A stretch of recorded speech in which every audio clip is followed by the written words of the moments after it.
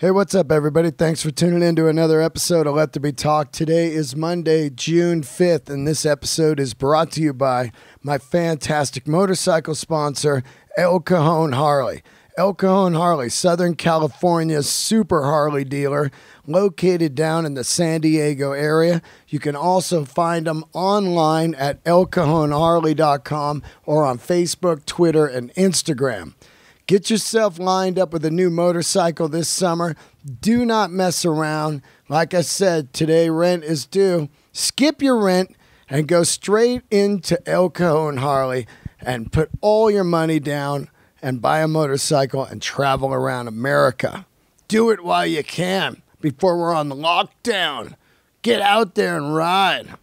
Get your motor running. Go to El Cajon Harley. Hit up my boy Greg Riley. Find out about their fantastic motor clothes department, their service department. They got all kinds of great things coming up. They got a ride to Petco Park.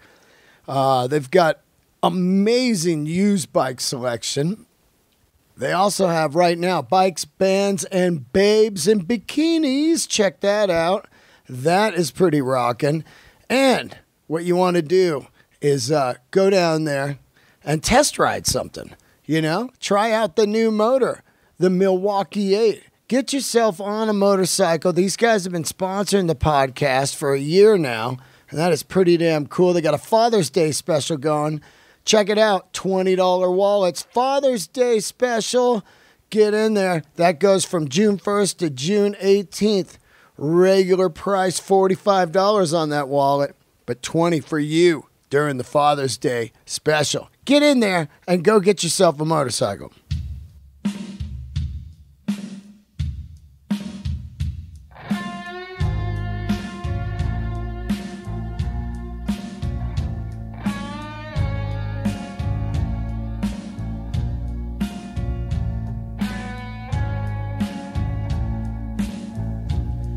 All right, let's get into the episode. It is Monday here, and I am in Denver, Colorado. If you're listening today and you live in Denver, I will be at the Comedy Works tonight, Comedy Works South, one night only. Come on down and check that out. Just blazed into town. I was in Portland, Oregon all weekend at Helium. First time at that club. Shout out to that amazing place, Portland, Oregon, and the Helium Club. Man, Helium is cool. Great audiences. Amazing people that work at the club. It's just a home run, man. That's what the A clubs are about. When you're in an A club, it's just so much better. It's like, oh, yeah, you don't have to go use the bathroom in the audience. Oh, the sound's good. Oh, there's actually some waters in the fridge. Just small things that, you know, other clubs just, you know, space on.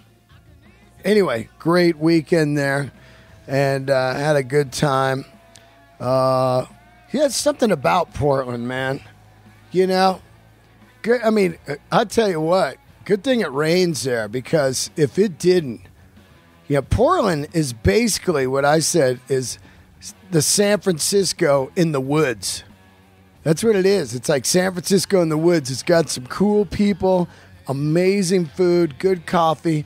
Amazing fucking stores, man, for all that shit I'm a sucker for. I'm a sucker, man. If I walk into a store and it's got like a half tree split in half as a table with some kind of fucking oils that you can rub on your neck, smell good, and a handmade jacket and some kind of weird knife a dude fucking pounded out, and you know, just these fucking man stores that are popping up everywhere. I just walk by and I'm like, ooh, I wonder what they got in here. And it's just exactly the same shit they got in every man store. They're like 7-Elevens, but I just drawn into them, you know. And they always have like a turntable in the back. I was just in Danner Boots, and they had a turntable in there, and it was just like instantly I was like, this place is cool. You know, and next thing you know, I'm trying on mountain climbing boots. Like I'm going to be climbing mountains in Studio City. Unbelievable. But man, I'm just a sucker for that fucking well-made shit, man. Handmade stuff. I got turned on to this guy. What is his name? I got to get his thing here. Ship John. You guys know this guy? Oh, man. Ship John. Check him out on Instagram. Anyway, he's up there and makes amazing stuff. And then I hung out with Chris, my old buddy Chris from Westco Boots. He came to a show. We had some doo-doo breakfast at some late-night diner, which is nice. Just reminded me of old truck stop. But awesome. And what else did I do there? Shit. Oh, I went by Self Edge. Check that out. Some record stores. And I had a good time, man. Good time. They had some fucking lunatics up there doing some kind of bullshit rally. I tell you what, the planet's getting crazy out there, man. It is getting brutal. It is getting fucking... I don't get it, man. Anyway, as crazy as the planet gets, you're like, man, I'm out there traveling around, fucking busting my ass. I should just fucking grow weed out in the middle of nowhere in Portland. Chill out with a couple French bulldogs and wind it down, man. Fucking 51. I'm out there working my ass off, and you're just kind of like, fuck. Anyway, Portland, Seattle, that whole area up there. I like Portland better than Seattle. It's just more like a real laid-back vibe. Got to see my buddy Lance Tanner. Haven't seen him in a while. Back from my old Harley Davidson days when I worked at Harley. Would ride with my boy Lance Tanner every day. Got to see him. And chill out, man, But that area definitely has something about it. You get up there and, of course it rains like fucking crazy, but it was sunny out, so it'll trick you like, this ain't too bad. I can live here. Then you get there and it's just a fucking, black hole sun. As our man Chris Cornell, long live Cornell, as he would say, black hole sun, won't you come? Wash away the rain, man. But it is beautiful there. And there's something about that area that is it has a creative energy. And that's why I could see why all that great music was coming out of that area. My guest was part of that music. A little band called Aliceinchains. And a guy on today, who I consider the nicest man in rock. Mr. Mike Inez is my guest today. Bass player extraordinaire. Super, super nice guy.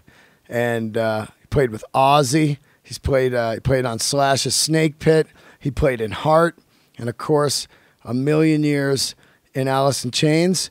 And he stops by and gives me an amazing conversation. We kick back and talk about all kinds of great stuff, including they're about to start a new record, which is fantastic, man. I hope you guys love this episode. I did, man, and I'm glad you loved that Sebastian episode.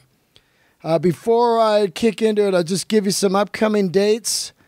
First of all, shout out to my boy D Crunch for donating to the podcast. He came down to the Portland Helium gig. So cool to meet people that listen to the podcast and they say how much they love it and it helps them and shit. That's fucking awesome. Feels good, man. D Crunch came by. Steve McDonald, my old buddy, rhythm guitar. Steve McDonald donated to the podcast this weekend and got himself a Bruce Lee DVD box set from me. Here's some upcoming gigs. Bray Improv this week, man, with Joey Diaz. God, that's going to be sick. You can catch us there 8, 9, and 10. Minnesota, House of Comedy. I'll be headlining June 14th through the 18th. That's coming up. Also, Boston, one night only, June 29th at Nick's Comedy Stop. July 14th and 15th, I'll be with Bill Burr in Grand Rapids. July 27, 28, Toronto, Queen Elizabeth Theater. Anyway, Get your asses to the shows, man, before I retire out in Portland and grow some chronic. I love that. I love like the art of weed growing. I'm not a big smoker, but I love the look of the plants, man. Just some old school cola buds. You into some cola buds? As my boy Pauly Shore would say, cola buds, buddy. Anyway, one last thing. I saw Dead and Company a couple nights ago. Holy shit. It was amazing, man. I finally got to see the set list. Like, you know, I've seen them a couple times now. I went and saw the Grateful Dead on the farewell shows. And then I saw last summer Dead and Company. And then I finally got to see some of the songs that I worship, which, let's see. First of all, I was supposed to go both nights, and I could only go one night because I was in, Portland. But I really wanted to see both nights, and now I'm like, fuck, I didn't see both nights. But the night I went, man, it was, they had a fucking bomb scare. Did I talk about that? I can't even remember.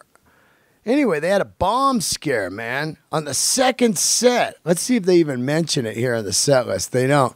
But they were playing He's Gone, and then all of a sudden, at the in the middle of it, like 3 guys come on stage and whisper. They're wearing like black suits. They whisper in the band guys' ears, and they just set their instruments down, and they fucking walk off stage, gone, leave the stage black. And I look up there, and there's no one up there anymore. No monitor guys, no roadies, no hanger-ons, nothing. And I'm with this other guy from like fucking sitting next to me, which I had the most incredible seat. And I was like, oh fuck, that's not good, you know? I mean, that's some scary shit now, you know? And you're like, fuck, what's going on? And then they roll on the bomb sniffing dogs, still not saying anything. Now, I can see this because I'm in the third, fourth row there, but the people way in the back, they don't know what's going on. At first, I was like, fuck, did somebody die in the band? Like, you know, and I didn't see it. Like, did Mickey Hart just fall over? I didn't know what happened. And, you know, it was kind of jive. They weren't saying anything, I guess, because they didn't want to have a full-blown panic. But people got scared and fucking just left. It was like a good 15 minutes, you know? People were like, oh, something's wrong. I'm out of here. And they left these fucking incredible seats. Whole air sections were empty. And then Bob Weir comes out and he goes, well, I guess we're all clear, kind of.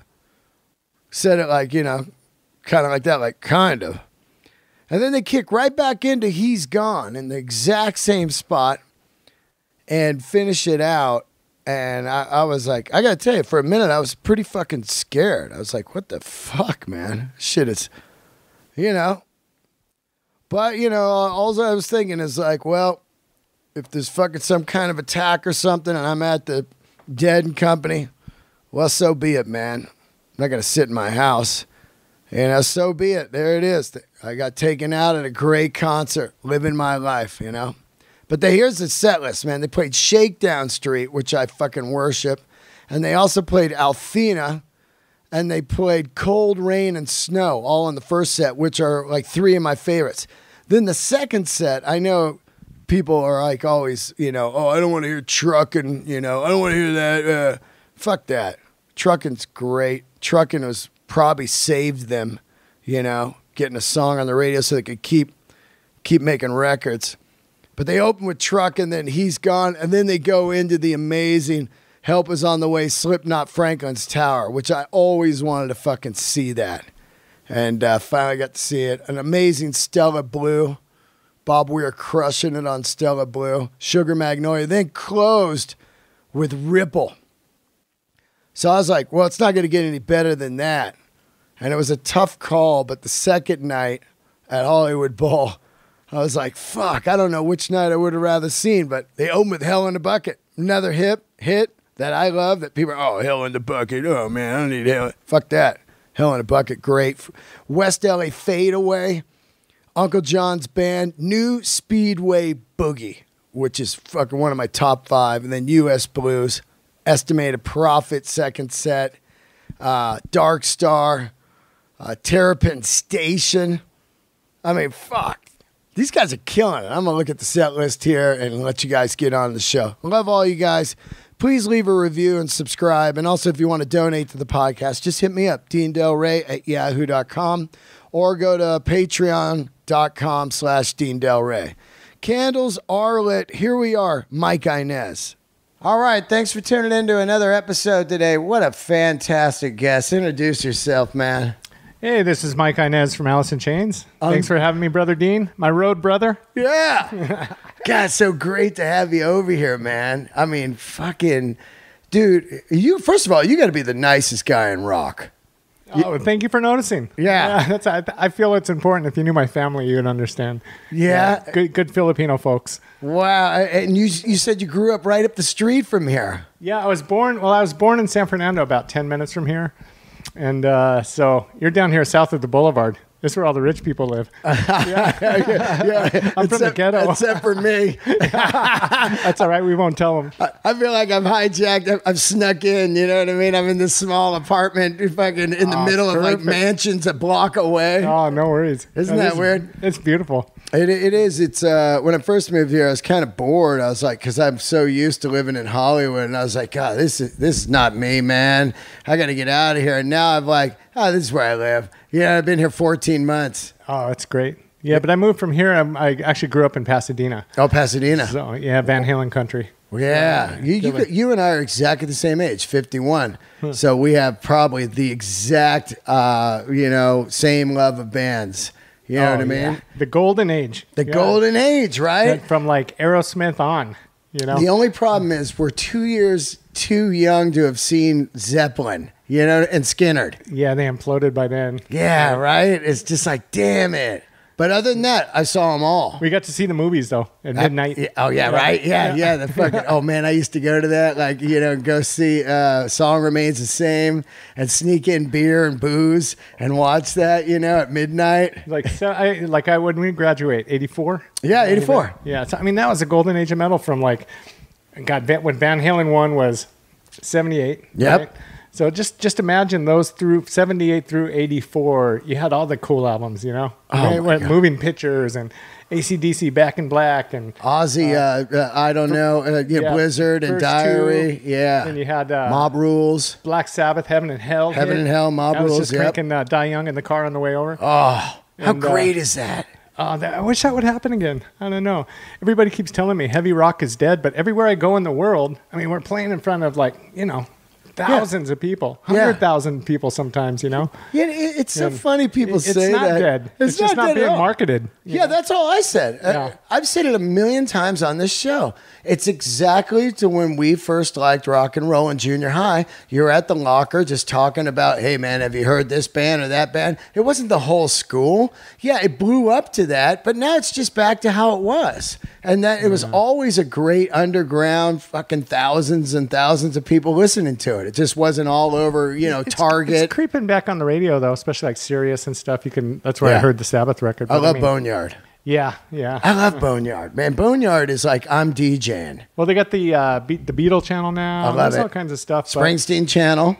Yeah, Pearl Jam. Yep, the Dead channel, which I'm sure you don't listen to. I love the Dead channel. Oh, I like the Dead. Yeah, my wife's a Deadhead, so we kick it a lot. Yeah. Wow. She's always getting me to try to have sex to the Grateful Dead. I just can't. I haven't made that commitment yet. Wow, I've never heard of that. Yeah. Have sex to Grateful Dead. I love that. She's a Bon Jovi fan, though. Wow. So she makes me wear the Bon Jovi mask. Wow. Man, she's... And, I got to wear the Richie mask, though, so it kind of fucking sucks. Oh, Richie's out. Oh, he's awesome. Yeah, he is, man. That guy can play the shit out of the guitar.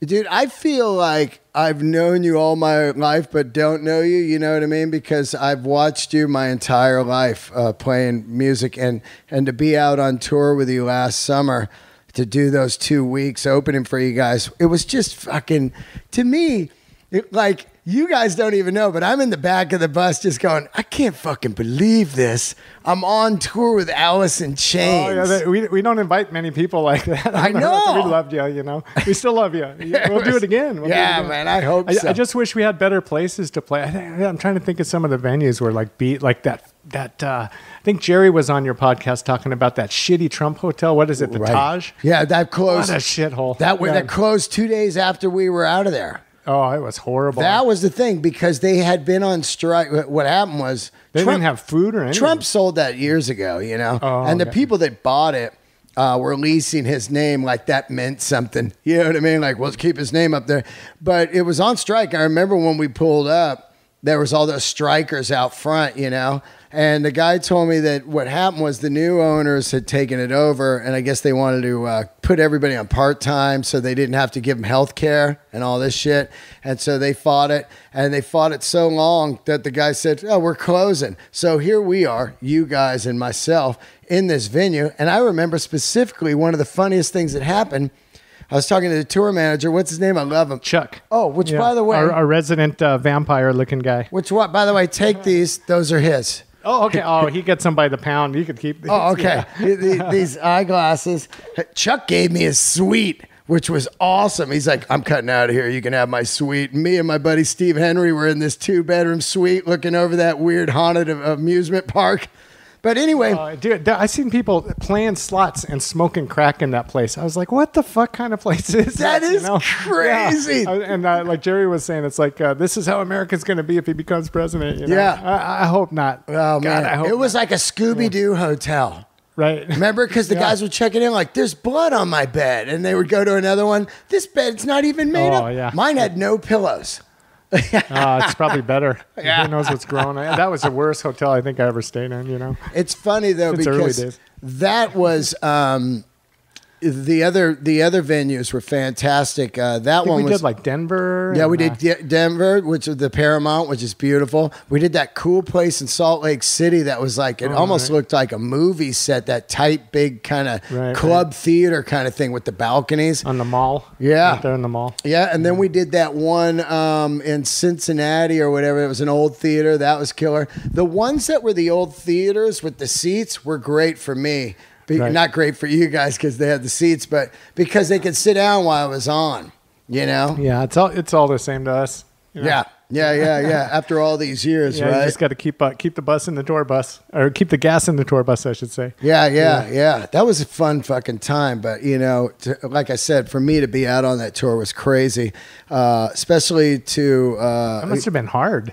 It was super hard. You saw one of them, right? I saw pretty much all of them. Yeah, it was really hard, you know, because it's like, but you know what? When I got the call, hey, they want you to go out, I didn't even think twice about it. I was like, absolutely. And I was like, doesn't matter if it's great, horrible, or whatever. I'm going out on the road with Aliceinchains. That's all that fucking mattered to me. Yeah, you know I think we had, who was it? Craig Gass came out one time. Yeah, one time. And so, we just wanted to try something different. And, you know, we're sick of, it's funny because like the agents and the people that don't live on the road like us, they always send us these bands like, oh, they're going to be great. And it's always some like ulterior motive. Like it's a new band that they're representing and they want to make they're trying to, it's always some sort of political thing, you know?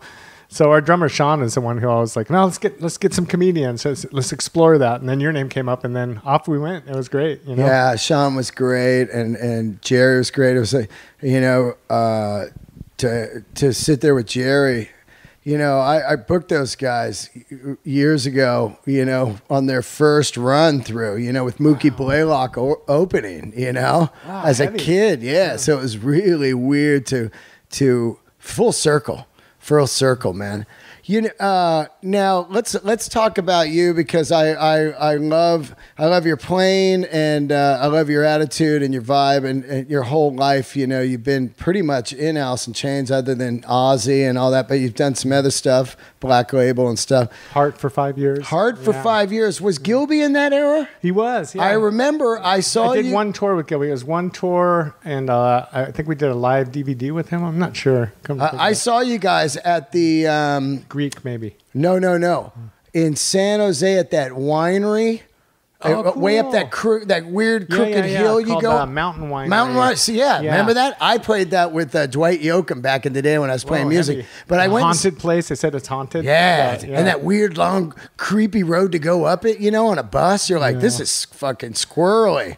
But we don't play those with Ellis. With Hart though, we played them all. Like, I was in Hart from 2002 to 2005 or 6, I think, till we got the band back together, That was a good place for me to land after Lane passed, It's like my sisters from Hart. We were all Seattle folks, honorary Seattle. And they said, hey, just come heal with us and we'll just jam and come do one tour.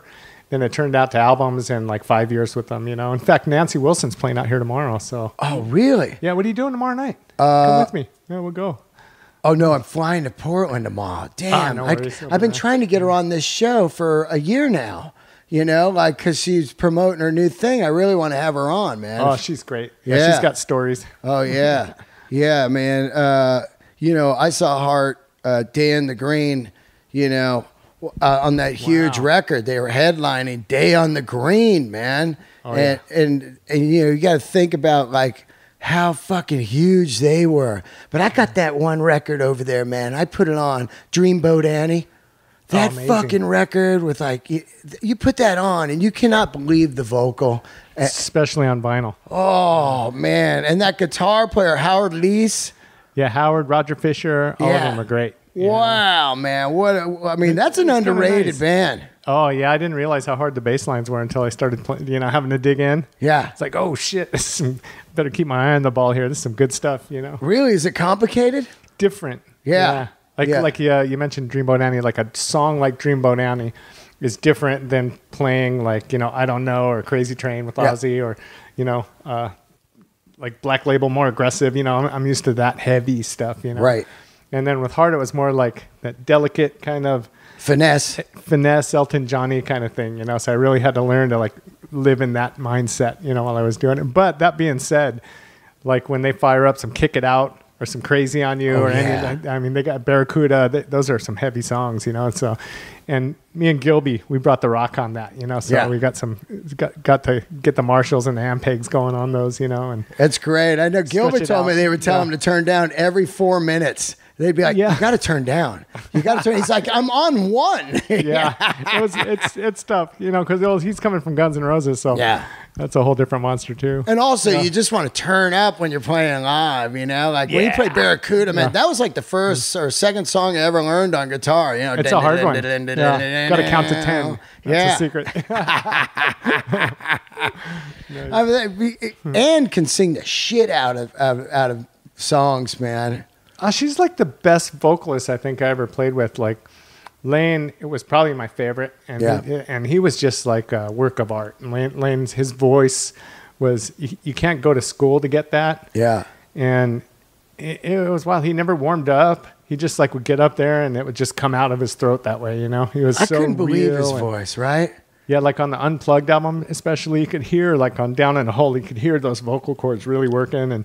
Just so poignant and heavy and, great. But all those guys like Chris and Eddie, all of them look up to Anne. She's the elder stateswoman up in Seattle. She's by far the best technical vocalist. She can do opera, Freddie Mercury kind of stuff, Oh, when you see her sing Stairway to Heaven at that Kennedy Honors and you see Robert Plant crying, he's up there like, God, man, she is murdering this tune, man. He's crying because he can't do it anymore. Yeah. He's like, damn, man. How do you still do that? And then Ozzy was Ozzy. He was great, but he's not the technical vocalist kind of guy. He's just fucking Ozzy, the godfather of all of us, everybody's rock and roll grandfather, Now, when you go in and audition for Ozzy, this is years ago, you play on the No More Tears era.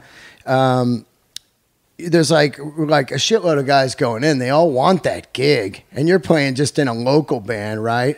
Yeah. And how do you get the recommendation to audition for that? Does somebody turn you on to it, like a Mike Varney or something? No, I've been rehearsing over at even my high school bands. I've been over at Mates since 1984. Wow. So it came from Bobby at Mates. Wow. Who's still, I'm so loyal to Mates. You know, there's love that place. There's bigger, better rehearsal places, but there's nothing like the Clubhouse of Mates. You know what I mean? I can't believe there's not a documentary on that place. There should be. Absolutely. Yeah, we keep trying to talk him into it, but he's real private. I mean, he's like Bowie and Guns always goes there still. You know? That was Guns' spot, man. Yeah. I mean, and there's hundreds of bands, and I was in there, getting some basses out to put on the truck to Seattle for the record, and just the other day, Incubus was in there, and Ministry.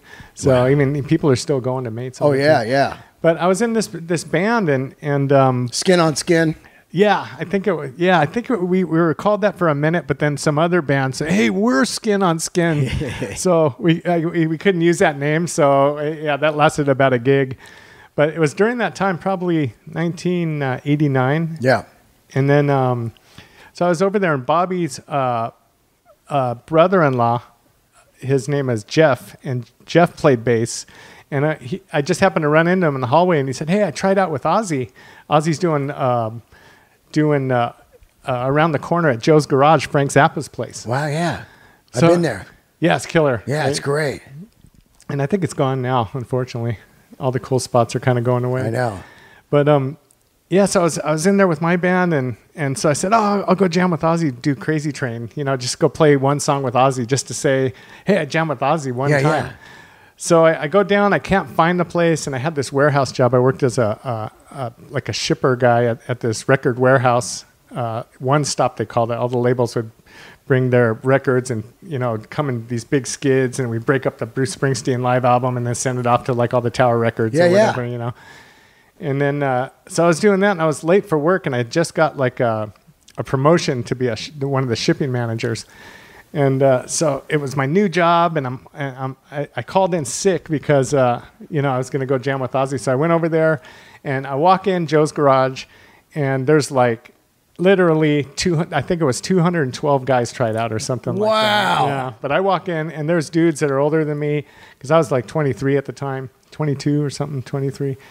And there's all these guys wearing leather pants, and they had the $5,000 basses and fringe coats, and all these guys are like, you know, I'm just a kid, you know. And so I walked in, I had a pair of Nikes on, ripped up Levi's, and an LA Kings hockey jersey. and I wasn't even nervous. I'm like, I'm never going to get this fucking gig. So I'm not even nervous, you know. So while they're trying out other guys, I noticed they're not just playing Crazy Train, but they're playing I Don't Know at the same time, and I kind of knew them all. Yeah. And then I Bark at the Moon, some other songs. I'm like, oh shit! You can hear it in there. Yeah, because I'm outside. And is Ozzy in there? Yeah, Ozzy, Randy Castillo, Zach Wild, Mark Candelario, who's keyboards. No, Mark Candelario was our stage manager. His older brother, Kit Candelario, was the stage manager for the Grateful Dead for all those years. Oh, wow. He's from the Bay Area. Yeah, yeah. And his little brother, Mark, worked for Ozzy. And now Mark is off doing, he's stage managing Tool. So, awesome. Yeah, he's Maynard's guy now, you know. God. But so he was in the room and sharing, and that was it. So while the guys are in there jamming, I'm like, well, fuck, maybe I should like learn Bark at the Moon and stuff while I'm sitting here. Oh, fuck. Yeah, pre cell phone with a quick YouTube and all that. Yeah, there's none of that. How are you doing that? Like you're just going over it in your head? So I'm going over it, and all these other guys are nervous, and you know, and they're all being dicks to each other. You know? Yeah, of course. Shark Tank. Yeah, it's a Shark Tank. Yeah. And throwing stuff in like that ain't how it goes, just to fuck with your mind. Yeah. You know what I mean? So, but I didn't give a shit because I'm never getting this gig. Yeah. I'm never getting this gig. Yeah. So I don't give a shit. I'm just going to jam with Ozzy and staying there as long as they'll have me, you know. And then, so Mark Candelario comes out and he points me, hey, you're in. Yeah. So I cruise in, and so Zach's in there, and Zach's, all right, what do you want to play? And I'm like, let's play I Don't Know. Or no, I said Crazy Train. Yeah. He's all, cool, no problem. And then he goes into I Don't Know and starts laughing. I'm like, oh, it's like that, motherfucker. Oh. He's fucking with me right out of the gate. Does Ozzy say anything to you, or is Zach kind of running the audition? No, it was all a family thing. That's one thing about, especially back. It's crazy. Like, they're that big, and they're doing like a cattle call. Yeah, but it was cool because, like, back when I was in the band, like they didn't have the TV money they got from the show and all that stuff. So when we'd go to like Woodstock, New York, we'd hole up there and we'd write and jam, but we'd all kind of live in the same houses. And That's cool, old school, man. Yeah, it was. There was something to that. I'm not sure it's that way anymore, of course. So you go into I don't know. Yeah, so we play, and I'm like, okay, that was cool. And then, Ozzy's, let's play another one. So then I think we played like Crazy Train and Bark at the Moon. So we learned those three, and I'm like, oh, cool. Thanks for having me, guys. I'm late for work. I got to bail.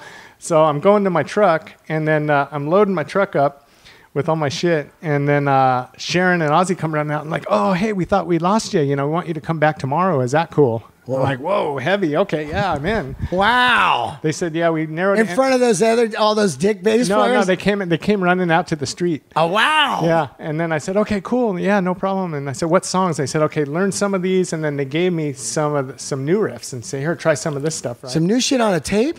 Yeah, on a CD. Wow. Yeah. And it was stuff that never made an album. There were like B-sides on some stuff, Yeah, So they said, here, learn some stuff. So I said, okay, cool. So overnight, I'm just grinding. I can't sleep, And then...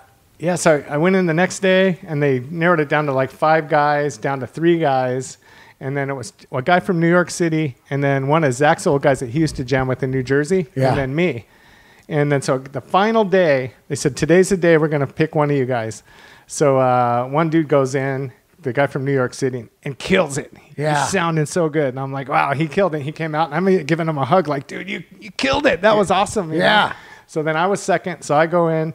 And I jammed with them about a half an hour. I came out. And then me and the first dude from New York were sitting there in Joe's garage, right? And, it's crazy. And then, so the other guy goes in from New Jersey, Zach's guy. And then he's in there, and he jams about 5 songs. And then they're talking to him for like 10 or 15 minutes. Oh, no. And then me and the other guy were like, oh, it's done. Dude. Yeah. He's got it. Yeah. There's no way. Yeah. Right? So then Randy Castillo, the drummer, comes out and says, hey, you guys go home. And we're going to give you guys a call, and we're going to let you know who's got it. So me and the other guy are like, we didn't just get soft touching Yeah, exactly, soft touch. Yeah. So I'm like, okay, cool. So I was out here in the valley, and I swung by my grandpa's house, and he was 82 years old, 84 years old, riddled with prostate cancer. Just went through his whole body. Right. So he's basically on his deathbed, And so I went there, and then the phone rings, and it's Sharon, right? Over at my grandpa's house, because I gave him that number. I said, well, I'm going over to my grandpa's first. Oh, yeah. And then you can give me a call. And then, so sure enough, and I'm like, okay, here's the call. They're going to fuck me off. Right? Yeah. So I was like, oh, no problem. So I'm with my grandpa, and it's just me and him. And then Sharon's all, well, congratulations, Michael, you got the gig. And it was like one of the best memories of me and my old grandpa. Yeah. And he was riddled with cancer in his pajamas, and we were jumping up and down. It was killer memory. Yeah, killer memory. Wow, man. One of my greatest moments in life was that one moment, So once you get in really solid, do you ever ask like Zach, like, what happened to the other 2 guys? How did I get it? Like there had to be like these things like, nope. You know what I mean? Did you ever find out?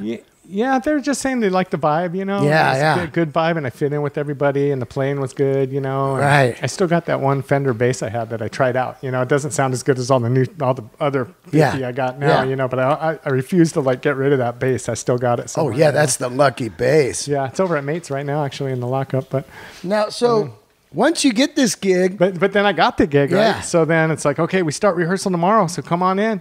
And so I showed up, and you quit your job? Not quite yet, and then this was on like a Monday, so Tuesday I rehearsed with them, and then Wednesday I had a gig with my old band, and then at the Coconut Teaser, it used to be there, like Highland. Yeah, of course. Is it Highland or Laurel Canyon right It's there? Highland and Laurel. I mean, Highland and Laurel right there. That was the last club gig I played with my old band. Wow. And it was a Wednesday, and there was like 10 people there. Yeah. And then I told them, like, hey, I got the Ozzy gig, and we're splitting. Like, this weekend, I'm out of here, so I got to quit the band, Yeah. So the one guitar player guy was like, you can't do that because with Ozzy, you're just going to be a paid guy, with this, you own a piece of this. And I'm looking around this club. I'm like, dude, 10 people. I'm fucking out of here, dude. Yeah. Hey, you own a piece of this misery. Yeah. You got to share this fucking grim Hollywood death strip. The strip is dead. Yeah. At that time, it's done. Yeah, so we flipped to Dublin, Ireland. I didn't have a passport, so Sharon's like arranging these like emergency passports. Yeah. I'm going down to the thing. All this shit was going on, and so I yeah, hopped on a British Air flight, 747, my first big plane. Yeah. And, so we go over to Dublin, Ireland, and we get off the plane, all of us. We always traveled as a band, too. It was really cool, like a family, you know. And wow. we holed up at the Thompson twins' house in Dublin. They had this rehearsal kind of house. They had a big barn, and we lived there. And then... so we did 2 shows at this old punk club called McGonagall's. It isn't there anymore. There's a big plaque right on the main street there in Dublin where Phil Lynott, Grafton Street, I think it's called. Yeah.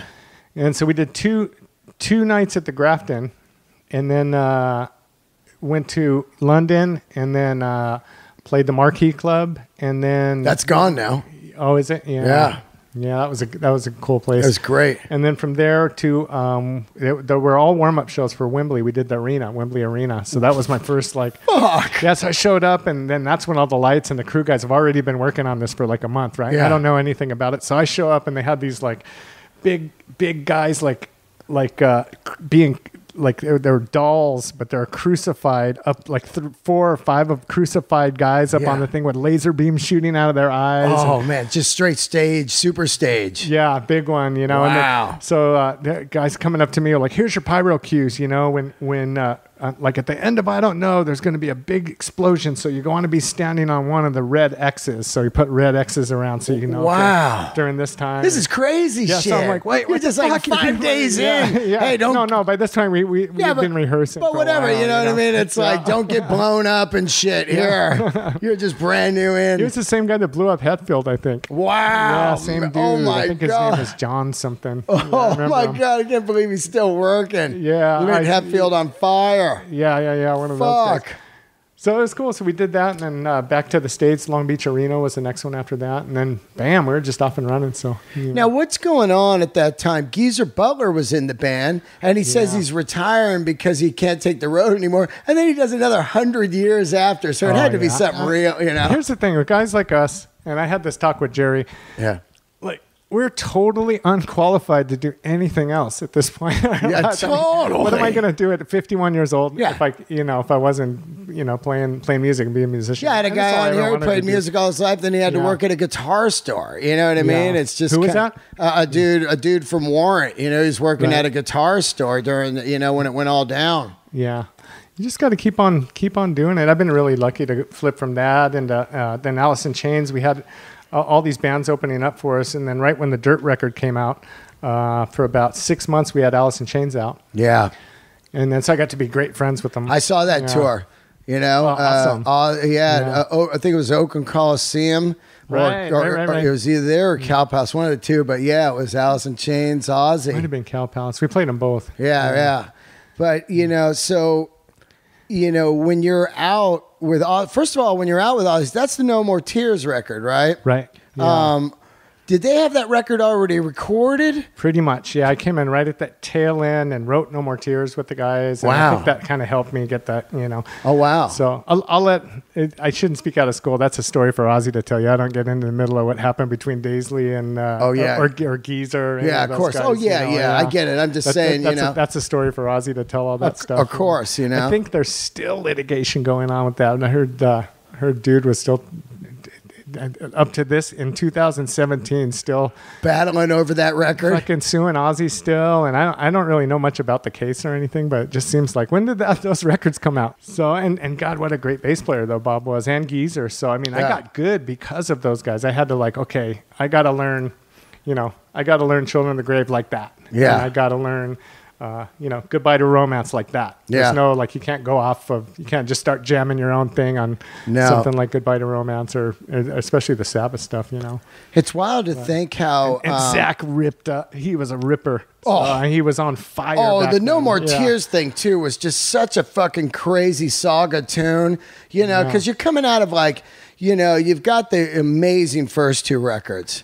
Unbelievable. Right. And then it gets a little circusy on Ultimate Sin and Bark at the Moon, you know. The tunes are great, but it's a strange era for Ozzy. And then he comes... I thought Jake was good too. He was great, but I'm saying that... Ozzy never really talked about Jake much when I was in the band. He was great, man. Yeah, Jake asked me one time, he's at a NAMM show, he's like, hey, does Ozzy talk shit about me or whatever? I said, no, to be honest, I swear to you, bro, I'm not shitting you. Yeah. I never heard him say the words Jakey Lee come out of his mouth the whole time. I think that bummed him out even more. You know? Yeah. Well, I think he had to be mourning Randy Rhoads for the whole time of Jakey Lee. You know what I mean? It's like that.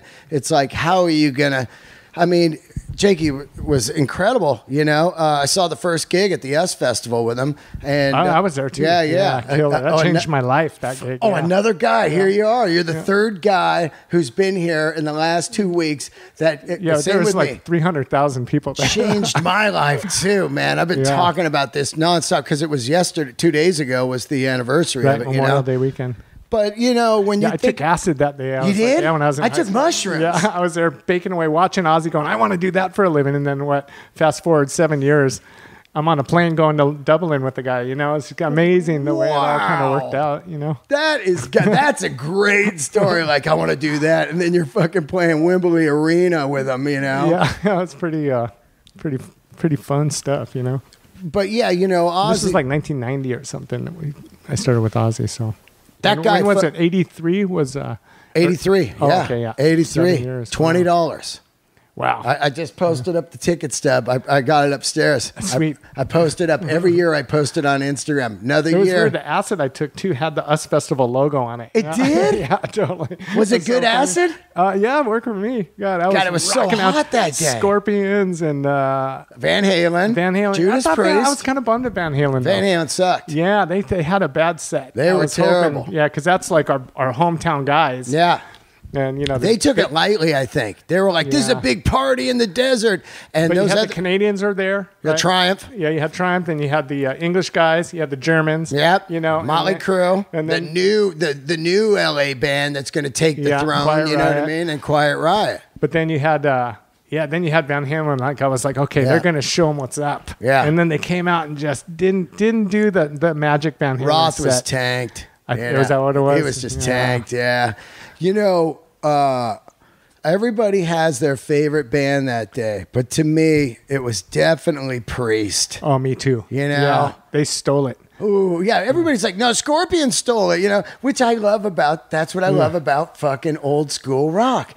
We're all going to be in the same room and we're going to be like, no way, dude. Halford with the chrome vest. Oh, amazing. You know, KK Downing playing the center on that red V, you know. And nice, you know your shit. That's awesome. God, I just love that shit, man. What a special day. Oh, it really was. It changed all our lives. It changed the fucking landscape too of as we talk about how big rock and roll got. That was the first day where people were like, I think industry and money people were like, holy shit, there's an audience out there. There's 300,000 people out there in the goddamn desert on acid. Yeah, I didn't go to the other days. That I did. Did you go see Bowie? Yeah, I went all three. U2? Did you see the U2? I saw U2. I saw Missing Persons. I saw The Clash. I saw fucking Stray Cats. I saw Wall of Voodoo. Mexican Radio. Yeah. I was there the whole weekend. Boingo, I think, played, right? Oingo Boingo. Wow. Fucking In Excess. Dude, wow. I mean, insane. I could only afford the one ticket. Stevie Nicks. Yeah. Crazy. Bowie. Thin White Duke. Let's Dance era. You know? Dude, Screaming for Vengeance, that was right in that Come on. What was that, like 84, 83? Yeah, 83, 84, you know, Screaming for Vengeance. You got another thing coming, you know, but... See, why isn't Priest one of these bands? Like Iron Maiden could go headline stadiums, right? Yeah. I think Priest should be one of those bands. I mean, they're just like... I think Priest is... They were just so they had so many great records, you know what I mean? And they never really faltered, you know? And I think what it is with Maiden was you've got metal fans, but you also got kind of that sorcery wizard fucking fans, you know, like comic book fan, that kind of thing with the Eddie and all those lyrics and you know, Maiden, I think, was really wise back in the day where they would go where places other bands didn't go. You know, they were going to like Brazil early on and all that shit. Before there was infrastructure. Yeah, they were going all over the place, and that's how you get these worldwide global fans. You know? Yeah, some of our biggest shows are always Metallica, and we go out with the Metallica guys. We just did the stadium run with Guns. Yeah. And but we've done some giant, like we've done Download with Iron Maiden. And, wow. it's amazing when you see 100,000 people singing the guitar solos and stuff like that to the Maiden songs. It's like, just the feeling of that is so heavy. Those guys must have a great time every night, you know. Incredible, man. Now you got a good run with Ozzy, and then of course the bass slot opens in Alice in Chains. Is it do they just call you and it's yours, or do you audition? No, I was at home. I was going out with this girl named Lisa, and she was finally happy. She was kind of pissed that I was always gone. Yeah. But she's finally happy she got me home, right? So the phone rings. It's Sean Kinney, and they said, hey, will you, Mike wants to go home. Will you fill in? We need you to go down to the airport and get all these shots, like these immunization shots. Yeah. And then learn these like 15 songs, and then meet us down in Brazil, and we're going to do Rock in Rio with Nirvana, Chili Peppers, Alice in Chains, and so I'm like, sweet, yeah, no problem. So I went down, got all these shots, like I was glowing in the dark from all these vaccination shots, like, you know, some 20 straight shots. soldier shit. Yeah, yeah. So I got all ready. I'm learning the songs, and my girlfriend's wigging out like, if you leave, it's over. That was it. That was pretty much the end of it, right there. Yeah. You're like, hey, see you later. Yeah. So Alice in Chains at the time is fucking unbelievably massive. Not yet. But I'm saying, that was just like, when Dirt came out. But the underground version, you know what I'm saying? Like, I'm not saying massive like stereo, but I'm saying like you could feel something going on. The thing was about to change. Man in the Box was on nonstop. You know what I mean?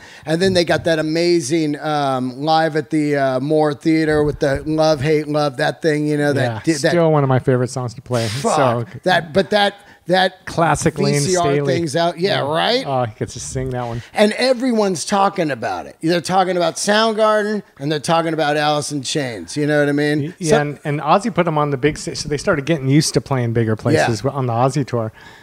So, I was like, all right, so cool. So I was like about a day before, they called me back and said, hey, Mike wants to do the one last show, because they were in Hawaii at the time. Oh, yeah. So they said, Mike wants to do the one last show.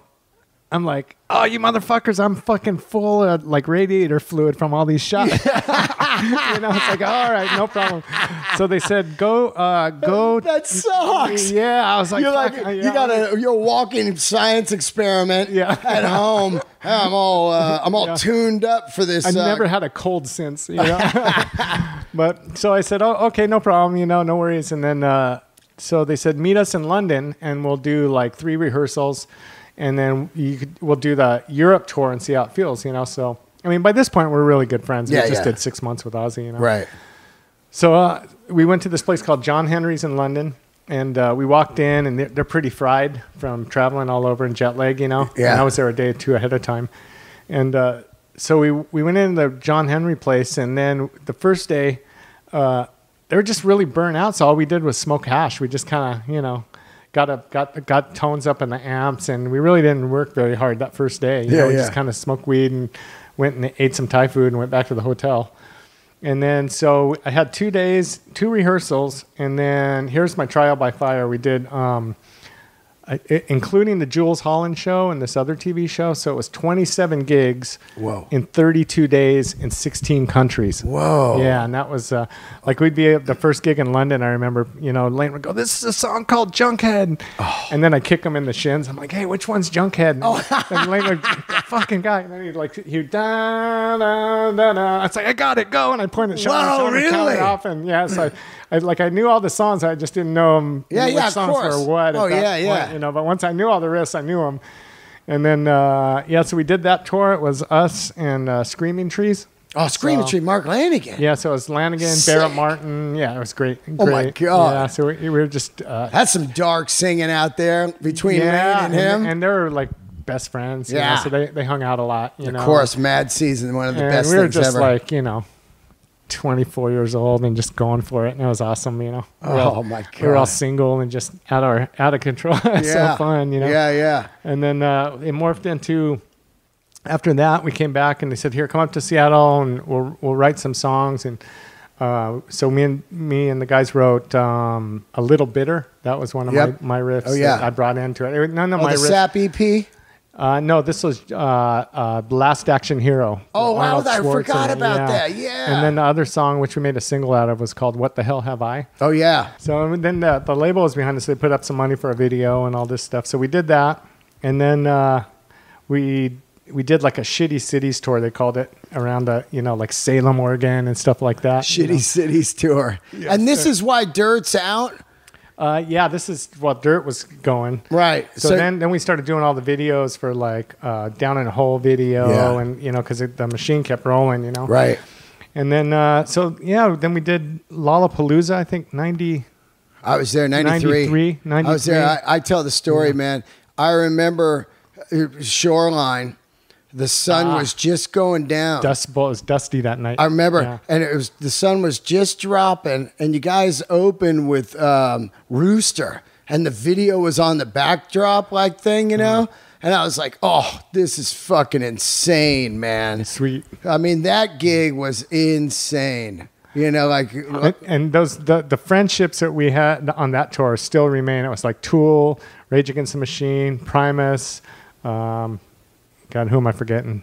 Babes in Toyland. What a tour, right? Yeah, there was just some great. Tool had that like Dinosaur EP Jr. out at the time. Yeah, Tool. I just knew. I used to watch Danny Carey play drums. And go, wow, that dude can fucking play the drums. I was just like, Tool was great, but the Tool's drummer was like one of my focal points on that whole tour. Oh, Fishbone was on it. Killer. The best band on the bill. I thought they wiped the floor with all of us every night. I thought me and Les Claypool would be on the side of the stage. Les would look over at me and go, that's the baddest band in the land right there. And just so talented and multi-instruments and just great vocals. Sick, and man. Yeah, punk rock, Yeah. Just great, And then from there, went to Jar of Flies. And then, but at what point did they say you're in the band? After like a run, a couple runs, like you're in? I don't even remember the moment. It was just like, I don't know. We were just like, it was nonstop. So, Jar of Flies. Wait, isn't Sap before Jar of Flies? Yeah, Sap came out before Dirt. Yeah, that's right. And then Dirt came out, and then I jumped on right after the Dirt album came out. Then Last Action Hero. That Sap one is the only EP ever to go #1. Isn't that crazy? No, Jar of Flies was. Oh, Jar of Flies. Wow. So we had like I think we wrote, recorded, and mixed that album in like 10 or 12 days or something ridiculous. Yeah. Fuck. We just had some time off in between tours, and we went up to London Bridge, Magical Studio up in Seattle. Did you move to Seattle once you joined the band? I had an apartment up there, yeah. So I didn't buy a house and live up there. And at that point, like, there wasn't, everybody was still like struggling, and we were just touring musicians. We weren't like no money. Yeah, well, all the money was just going back, and we're just keeping it rolling and trying to be smart with it all, And so then it morphed into the Dog record, That fucking record. Let's talk a little bit about that record because what's that guy's? Toby Wright? Right. He did Jar of Flies with us. Yeah. I remember he was doing a Four Non Blondes record that didn't come out after their hit, over off Sunset Boulevard. And Linda Perry said, hey, stop by. We're working on the new record. And Toby Wright was in there, and he played some of the Three-Legged Dog record. And I was like, whoa, man. It's interesting to think about. I think that this record, the Three Dog record, of course, Dirt is the masterpiece. That's what I think too. Just magical time that got captured in a bottle, Totally. But the that and Jar of Flies. I thought Jar of Flies had some good stuff. Absolutely. Stay Away, Rotten Apple, Nutshell. Yeah. I think Nutshell, I would say it's the heaviest Alice in Chains song. That's Lane putting everything in to one thing and really calling a shot, But the Three-Legged Dog record to me is fucking amazing. It's so dark and crazy, man. And those videos at the time where Lane's kind of dressed like Rob Halford in that one video with the... and again. They put us in this and that cage thing? Yeah, it was like a plexiglass. It was here in L.A. We did that video at the old Herald Examiner building. Wow. And it was like old and nothing was in there. And they built this box and put us in this box, and they bolted Sean's drums down. They swung us around. It was sick. Yeah, but he great. looked like out of nowhere. I was like, whoa! Like that's what I loved about Lane. every like year awesome. He had a totally different look.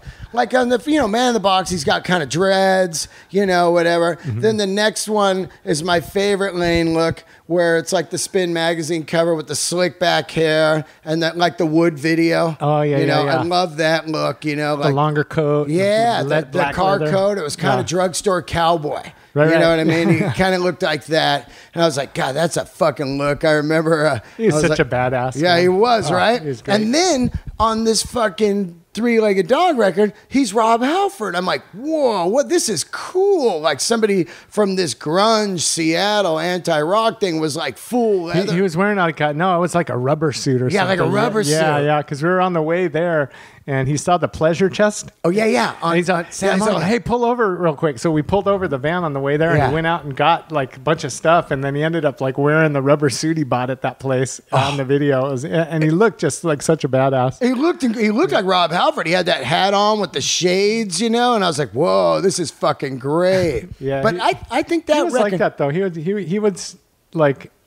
wasn't like he was trying to like I got to keep it fresh and it was just like he'd get bored and just do something else, Man, it wasn't like he was planning it out. He was just like he'd get bored and just shave his head, or do whatever, And like Lollapalooza, he wore suits every day. That was awesome. Yeah, just like fine, like good threads. Full blown. It was awesome. Just see that. Yeah, the suit. We're all scumbags, He was fucking up. He was fucking us up as a front man, though, because we'd be like, oh, you're looking for influence and stuff. You're like, wait a minute, we're going suits this year? You know what I mean? Oh, man. And then he's like, we're going suits. Yeah, you know what I mean? That's how I guess we're doing the suit thing now. That's how I looked at it. You know what I mean? It's like, he was the fucking, he was the guy, man. It's funny because when you look at the frontmen out of Seattle, there's some of my all-time favorite, which is incredible. Andrew Wood. When I think of him, I go, fuck, that guy. Rockstar. Rock star. Yeah. And totally like, hey, fuck you if you don't like rock stars. You think it's cheesy or whatever. You're out of your mind. This is how I live. You know what I mean? And then you got Cornell, who changed the game for me with the shorts and the fucking Doc Martens. But his writing was so like sophisticated and just badass. It was crazy. Yeah, and then Kurt, of course, has changed the world. Eddie came up and. Eddie, and then Eddie was really kind of the guy like, oh, well, you just wear your street clothes. You know what I mean? That brown Levi cord thing he wore for like 5 fucking years and some jeans and Doc Martens, you know what I mean? Or whatever. And around that time, everything was just like blowing up. Yeah. It's like, holy shit, what's going on around here, Yeah, that had to be crazy, right? To be into that machine. They were so like cool, those bands, though, like, Soundgarden was a band in '84, I think, or something like that. So, I mean, nobody knew Seattle was off the map. Everybody was like LA, glam, that whole thing, and that's where they were putting the money. And then when that happened up there, those bands have been playing gigs and like kind of learning their sound. That's why I like that scene was different. Like Soundgarden sounded different than Pearl Jam, sounded different than Alice. Totally. It's from Screaming Trees or Mudhoney. Any of those bands, they all like were unique in their own way, and I think it's because they got to be a band. Down in LA, everybody's like, okay, well, we need a singer with blonde hair and wear spandex or whatever. Here, I know a guy, throw him in there, and here we'll give you a record deal, minimal amount of money, do shit record, put him on the road. That's true. That's true, and also. No one was taking chances until really that GNR record, Yeah, GNR. I look at those guys as their own universe. I mean, totally. Still them and Jane's Addiction. They were Jane's too. Yeah, they were like, fuck all this other shit. We don't have anything to do with that. You know. Guns kind of touched on it, and they embraced it, but still, I mean. It comes down to, are you a badass band or are you not a badass band? Yeah. And those two bands delivered for sure. I mean, we were just on the Guns Stadium tour last summer, and they're playing as good now as I've ever seen. I've done one of Slash's records, right? Yeah, Snake Pit. Yeah, and so I know what like they're capable of, right? And we've done a lot of shows with the other Guns N' Roses that Axl had out too, But something about Duff and Slash and Axl up there, it just like brought everybody's game to a new level. And Fortis is just kicking ass. Yep. Frank the drummer's amazing, and Dizzy's been there forever. So, I mean, they were when they first got it back together, they played at the Troubadour here. Yeah. Did you go? I didn't go to that show. I went to T-Mobile like a couple nights later. Yeah, Alice was opening up on those shows. Oh yeah, I was there. Yeah, those 2 nights. Those are the first shows, and I just remember watching them that first night, going, okay, they're all right. They're gonna really do some. They're playing good for the right reasons, you know. Yeah. And so they're still doing. I hope that tour goes 5 years for the guys. They should just keep doing it, doing it. I'd love to hear another record, and you know. I would love for them. I don't say that about many bands. Yeah. Like, I want to hear another record from them. I do want to hear another record, but I definitely want them to change the set list, man. You know, I think that bands and you were talking about they never play My Michelle. Yeah. And then one night, I went the first night when you guys opened T-Mobile, and then the next night they played Maya Michelle. Sebastian was there. I was like, fuck. And then down the road they played it like again one time. I was like, how do you not play the darkest tune on the record? You know. Yeah. But I do think that, you know, I think that's the only thing. That's what I'm starting to love about, you know, and I learned that from early on from Black Crow shows and now that I love the Dead is I love it's different every fucking night. And I don't like that excuse of like, well, we've got pyro cues and all that. I get that, but in between those key tunes, rotate a bunch of shit. You know what I mean? Yeah. I understand. We try. Yeah. We try. It's it's that's like some of the sources of our like most intense like band like arguments. Like, I want to play Sick Man, or I want to play Godsmack, or this or that. And other guys are, I want to play. But it's a blessing. We realize having too many songs to fill 90 minutes. Yep. But the challenge for you guys to make it fun and non-robotic is like, here's 3 we're doing tonight from last night that we didn't do. You know, and you're like, oh, fuck, man. We were doing that on the tour. Yeah, you guys were. Mm-hmm. I'm just saying bands. You know what I mean? Mm-hmm. Like these bands that just go out there. I know what you guys are doing. I was watching it. It was great. But I bet U2, it's bigger than that. Like they have to do that. Yeah, they have to do with the video stuff. Yeah, I get it. Maybe Roger Waters, those kind. Yeah, of course, Roger Waters. You can't vary on those are like serious. Like you can't go out of order on the wall. Yeah, you those are productions and stuff. But I'm saying like a GNR band once a week, just shake up the set list. Different opener, different encore, and different middle. That's going to make it feel, because people are going 2-3 nights. I saw that tour already 5 times. Wow. You know, this last What do you think? You think they're coming out and they're swinging? They're banging. I tell you, I love seeing a good band. I don't care if it's a jazz band or Guns N' Roses. If they're tight and well rehearsed and on the same page, it's unstoppable. By the time I saw them, first of all, and I've seen GNR every tour with the other guys, every tour. I saw every one of them. Never missed it. And Axl sounded better than ever, man. And Slash is murdering the guitar, man. He is just killer. I love jamming with him. He plays with a lot of boogie. Yeah, you know, he's got that bounce. Yeah, that bounce. That's his. But his whole solos flavor. even they're like. Yeah, like we're playing with like Zakk Wylde was just a burner face melter. Like Zach's probably like solo wise is like he's a force of nature. Oh, he's incredible. Saw him last week. Yeah, playing Sabbath songs. Yeah, in Columbus, Ohio. I was doing comedy. I just spoke to him this morning. Fuck, coming up from Atlanta. Another guy I'm trying to get on the show. But that fucking guy, dude. Oh, we'll make that happen for sure. Yeah? Yeah. Oh, yeah. He'd love you. Oh, yeah. Well, he knows me. Oh, he's a good dude. Yeah. I toured with his Leonard Skinhead. I booked this little mini tour back in the day before Pride and Glory. And I saw him Sunday for 1 minute on stage. He goes, hey, what's going on, brother? You know, I hadn't talked to him in like 25 years or whatever, and they put the guitar on and went and murdered. But fuck, that guy can play the shit out of the guitar, man. You know what I mean? And Cantrell, like, I'm blessed with guitar player. I'm only as good as like, you know, Anna Nancy Wilson, or you know what I mean? Being a bass player, you know, you could be a great bass player. But if your drummer's having a bad night or your guitar player's having a bad night, it kind of like, you know. Right. Doesn't make or break. It's like when the money, like Ann and Nancy are having a bad night, then the gig isn't good. Not that they've ever had a bad night. Yeah, right. Yeah, right. They're really pro. Yeah, but Jerry. I've just been blessed by Jerry's unbelievable with some good guys. Oh, Jerry's. The weird thing about him is when amazing. he fucking puts that guitar on, you go like, I'm blindfolded. I go, oh, that's Jerry Cantrell. You know what I mean? Yeah. And fucking.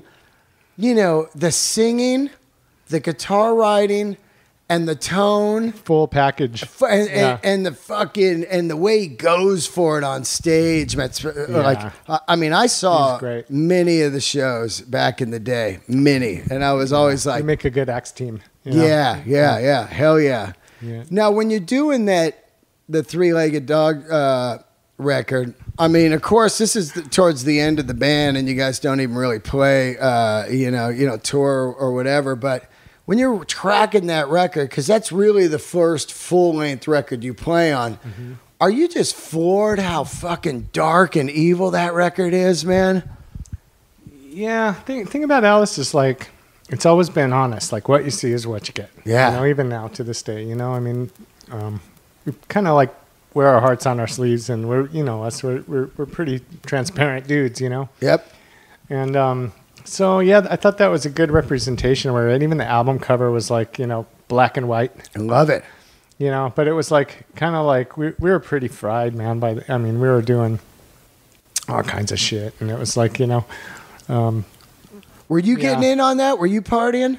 Yeah, I was doing different kind of stuff, though, you know. Yeah, I never dove as deep and as in weird and some of the... You know, not only our band, but other people in the whole circle scene. Yeah. So I never really got into all that stuff. I really like. I remember being in Seattle and it was raining a lot, and I just I wish that process went a little faster, to be honest. You know, like that dog record. But we got it done, and I stand by it. Yeah. Oh, dude, I love it. Lane, it was great, and I think it's my favorite. Yeah, and the vibe, it's for me too. Looking back on it, just I think it's one of my favorites too. That, you know, that Jar Flies Unplugged record into that, you know. So now when you go to do the Unplugged, you guys had taken some long time off. We did some Kiss shows. Yeah, and, Kiss. I remember you opened on the reunion tour, Tiger Stadium, I think it was. Right, right, and some Van Halen too, right?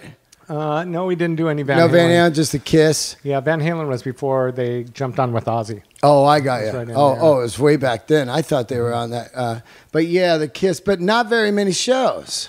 Yeah, I think we did like a few anyways. We did some after that. And so we didn't really tour much during those times. Yeah. Did it feel like it was coming to an end? No, we never ever said, even when we all went home, and we never ever said like the bands broke up. I mean, that I think is the story of Alice in Chains right there. Is like, man, we are fucking bros, and I will stand by those guys shoulder to shoulder, and I'll look at whatever the fuck, bring it, you know. Yeah. And so that's one thing I just love about, you know, the brotherhood of me and Sean and Jerry choosing, like in 2005, like, fuck it, man. These are our songs. Let's get a dude, and we'll just play a couple shows and see what happens, you know. And here we are 10 years later with William. Crazy, right? And yeah, it's still William's, you know, great. But we committed to this, you know what I mean? It is our life, you know. I mean, we really committed to each other, and we choose to be with each other. And when we show up at a building to jam, you know, it's still really exciting to me that and it means the world that we want to still do that together, you know, as brothers, as a team. Yeah. You know, we were here this last weekend, you know, we've been through deaths together. It's insane. We've been through births together. We've been through, you know, just so much. You can't even, it's just. All the frontmen are gone from Seattle except for Eddie. Yeah, and he's from San Diego. Yeah, I know, right? Chicago, right? Chicago, San Diego, Seattle, but yeah, I get what you mean. It's so heavy. Those guys are like, maybe that's why the tunes were so fucking good, is because they were honest with it all. Real shit, man. Read the lyrics right there. You can't make that shit up. Those bands and, you know? Yeah, who knows what could have happened if, like, Nirvana could have kept it together, but then there probably wouldn't have been a Foo Fighters, you know what I mean? Yeah, or them Crooked Vultures, which I love. Oh, yeah, right. I saw them at the Roxy. God, when they first came out. You bastard. I wish I would have seen that show. Yeah, wow, I didn't even know they played there. Oh, man, it's so great, dude. John Paul Jones, man. The monster. Just the big Zeppelin guy. Oh, yeah. All my stuff was English. It was like, you know, my favorite bass player is Dee Murray from the Elton John band, the early Elton stuff.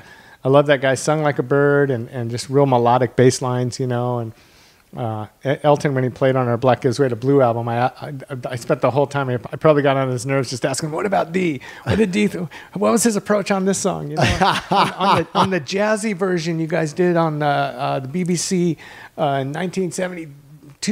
Yeah. You know, what amp was D using? He's, I don't fucking know. I'm like, you know, I'm like you, I'm a gearhead. I want to know all this stuff. Hell yeah. He passed away from cancer, so I can't ask him. But I'm friends with Davey Johnstone too, so I hit him up, and he said that that guy D. Murray would always just, you would never get two of the same takes out of the guy. Oh, wow. So you just keep playing, and then he would like dial it in. Grab something you dig. Yeah, I just like that he jammed and floated. He didn't, it's like Grateful Dead thing. You know? Yeah. That's what the Dead said when they were doing the first record, and the producer's like, okay, let's do that one again, same way. They're like, what do you mean, same way? They've never done that ever. Moment passed. I hope you got it on tape, motherfucker. Yeah, and they were like, recording is not for us at all, right then and there. They're not supposed to be that band, though.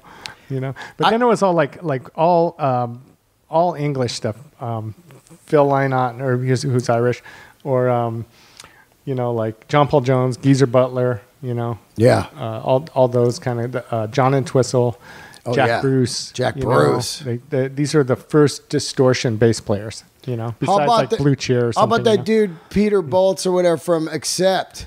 He was. Yeah, they came later for me. Yeah, I know, but I'm just saying that guy was a cool metal player on bass to me. You know what I mean? He had some groove. Thing I didn't dig, besides like Geddy Lee, like metal, they had awesome Steve Harris. Yeah, and Steve Harris too. Besides Steve Harris and Geddy Lee, I thought a lot of the bass playing like in the 80s was kind of crappy, you know? Yeah. Like it was just straight, you know, which is cool. Yeah, just do. Which was great, but there wasn't special melodic bass going on, you know? Yeah, when you look at Geezer Butler, man, he's just all over, you know? He seems like to be a guy that wouldn't play the same thing twice either, you know? Yeah. But Steve Harris, I mean, he basically laid it down like, hey, you guys are all going to be going back to school and trying to learn this. I don't know if you ever met him. The nicest guy. Never met him. Just sweet. He's like you. Comfortable in his own skin. Just like, you know, I play stadiums. And my singer flies a fucking jet around, you know? So fucking great. So you know, who does that? Right? Who does that? Nobody, you know? It's amazing. Hey, can you imagine one of your band members flying the jet around? You'd be like, no, absolutely not. No, we're not like I said, we're only qualified to do one thing. I love the Unplugged show when you put up "Friends Don't Let Friends Get Their Hair Cut." It's so amazing. Yeah, Friends haircut. Yeah. It's funny because and Lane came out with short hair on that gig. Yeah, it was a weird night. We played someplace in New York City, you know, and it was out in Brooklyn. Yeah, it's one of those crazy like you fly in, and then New York City is a mind fuck already, you know. Yeah. And then. We pulled it off, man. We went up there, and you know, I remember Jerry had eaten a street hot dog, so he wasn't feeling that good. He was puking like right up to before. Whoa, really? Went on. Yeah.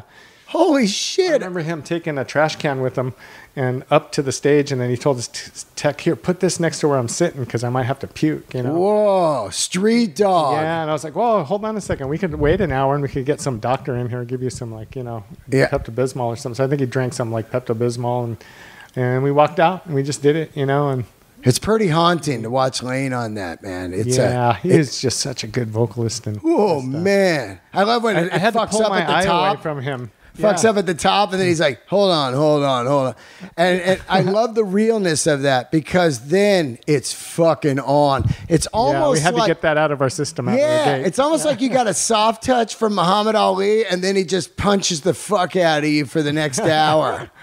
Man, that shit is good, right? And then Scotty Olsen was on playing guitar with us. He's our bro from Seattle, you know? Yeah. And still to this day, we still, like, even with Scotty, we go golfing all the time. And he was just living at Jerry's house when his apartment building caught on fire. So Jerry's like, here, just go stay at my house in Seattle. So he put Scott, I mean, these relationships, I can't stress that the most. Like everybody down here in LA is fucking cutting each other's fucking throat for a fucking gig, man. Yeah. You know, and for like $5. Yeah, right? I don't get this town sometimes, you know? It's like I don't either. A lot of unnecessary bullshit, you know? Yeah, it's like, it's same with like in the rock and roll world and the comedy world and the actor world. It's like, we should all be with each other. and battle the fucking system, not each other. Yeah. That's how the business wants it. They want you to chew each other up so they can just keep making money when you're not looking, you know? You're distracted with other bullshit. You know? Yeah, if you're smart and just be like, nah, man, we're all bros. Fuck you. You owe us. Pay up, you know? And a lot of people see through that, though. And a lot of people see through it and don't act on it. But there's dudes like, you know, speaking of fallen heroes, Bill Hicks, fucking George Carlin, you know, they'll call some shit out, you know. Yeah. You do that, too. You call it out. I love doing comedy, man. It's like, it's so... I think, from me looking at you, I think you're the rock star because you're up there. We got all this shit, video screens and shit blowing up and all this stuff. We got a fucking road crew of 20 dudes and lighting rigs and digital this and fuck that, all this stuff, right? And then you walk up there, one microphone, one fucking spotlight, and your wit. That's it. You tank, you're tanking. That's it. It's on you. It was so fun, man. I remember the Trump one. There was just a guy in the back booing, boo, boo. Like just one guy, right? And then I was like, oh, you don't understand. I have a microphone. You don't. And then I just lit him up, man. It was great. The power of that. Yeah. Like, you rookie. Why would you think I'm out on Alice in Chains? Why do you think I can't handle your one boo? You think I haven't seen that in my fucking 3,500 shows? The one drunk booer? I saw that in the 7th grade. Yeah, in the boo. Do you get that here in LA? Never. Yeah, never. Here even the comedy crowd doesn't boo. Yeah, that's a rock and roll thing of old. Where if you look at the guy that's booing, I said, I know I can't even see you right now because Alice in Chains lights are so fucking radical when I was on.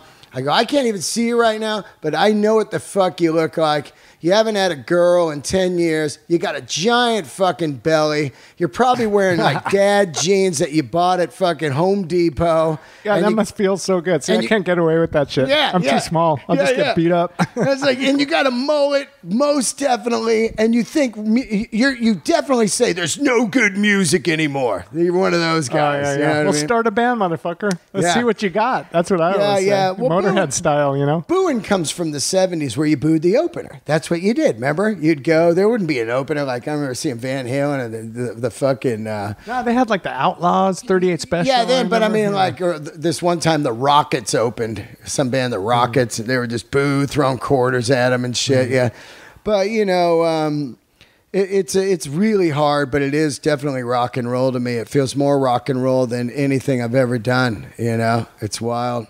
You guys singing in a band? Tell me when you do your record. I'll come down and play some bass on it. I'm not singing in a band, but I was, boy. Do a comedy music The 2 record, weeks man. I was out with you guys, I was dying to sing one song because at Soundcheck, you guys would play Lighting Up the Sky. You'd play Van Halen 2 shit. And I was like, you know, You're No Good. And I'm like, dude, that's my wheelhouse. Get me in there. You should have came up, man. Anytime. I don't want to be like that. You know, we're going to call you. Next time we play and you're in the same city, you're going to do a song with us. I want to do it. Yeah. I want to do fucking like. Didn't you jam with Jerry one time? I did. It was so funny. Here's a great story.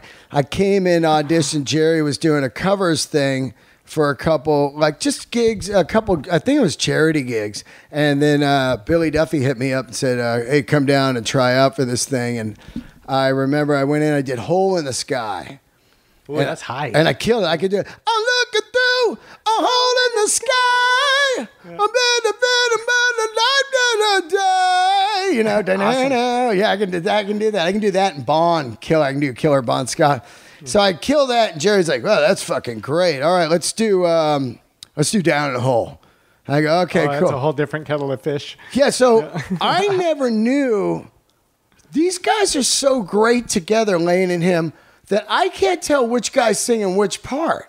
You know, like when I was like watching them ever. You can't go like, oh, Lane's the high one or the low one. You know what I mean? Yeah, they used to flip back and forth. Right. Yeah. Right. Exactly. Yeah. Lane had this like ear for harmony. Like he wouldn't pick like just a third or a fifth. He would pick some like crazy fucking note, you know, and I didn't even ask him, what the fuck is that? I don't fucking know. I'm just singing it. Shut the fuck up before I forget it, you know? Yeah, exactly. So we kick in, you know, and it's like, what's the first verse? It's like, fuck, I forget.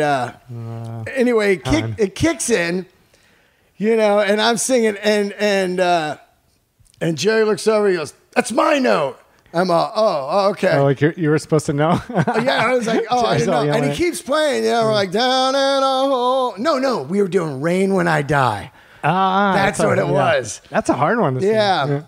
Yeah, it was like, is she willing to know my frustrations? Is that Jerry's? Yeah, I think that is Jerry's part, right? It's crazy, It's like, that's my part. That's my part. And I was like, oh, fuck, all right. And then I try again, and my voice was just going to the other part. That's my range. And then he's like, all right, cool, man. And then never heard again. Oh, that was it? I was like, I thought, well, you got to redeem yourself. Next time we come through town, you get up and do it. Damn, let me in there, man. Yeah, that's the thing, man. It's like, I don't play rock, and I tell people this all the time. If I could play with a band like Alice in Chains or something, hell yeah, I'll play rock for the rest of my life. But you got to have dudes that are fucking crushing, and it's in it for life, And I'm in comedy for life. There is nothing I hate worse than like some of these jam night dudes around town. Like he'll go down and you could tell the guy's just like a weekender guy, that just does it on the weekends. And it's like and then they try to big dog around. It's like, get the fuck out of here. I just did a 40 country fucking fuck you, dude. That's why I don't go to those jams. I went to them a couple times, and these guys, they're good, Yeah, but they're fighting over. You could tell who's real and who ain't real, though. But they're all walking around like it's some gig. It's like, dude, this is just a jam here. Who gives a fuck? Let the guy go play 2-3. Like, I'm next. I'm next. Yeah, it's like, god damn, they're all fighting for a scrap on the ground. An old spotlight. And it's not like they're it's not like these gigs pay anything. Nothing. It's just you're showing up and jamming. And, yeah, man. Like, be cool. We're all here for free. But you got to respect the craft. Like I bet you hate it when like a comedy guy goes up and doesn't know what the fuck he's doing. You're like, dude, put some time in, play some other clubs. Don't try the Comedy Store right out of the gate. Oh, well, they try to fast track it. They'll come up to you and go, hey, man, you got any tips on how to get somewhere? And it's like, yeah, just get on stage every day, open mics, right? And then, do a podcast and also maybe shoot some sketches and then get up and do it again the next day, travel. And then they look at you like,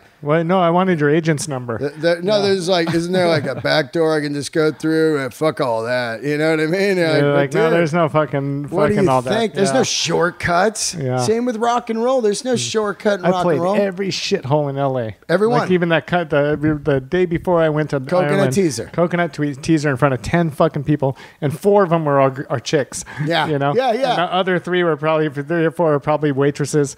Yeah. Pay to play, all that shit, man. I remember there's this big fucking like beam in the middle of the stage, right, where the singer would stand. Oh, yeah. Remember that? That's right. I forgot about that. Hitting them. I mean, my bass keeps hitting this fucking pole. It's like, who the fuck puts a pole in the middle of the stage? Worst stage ever. The worst stage ever.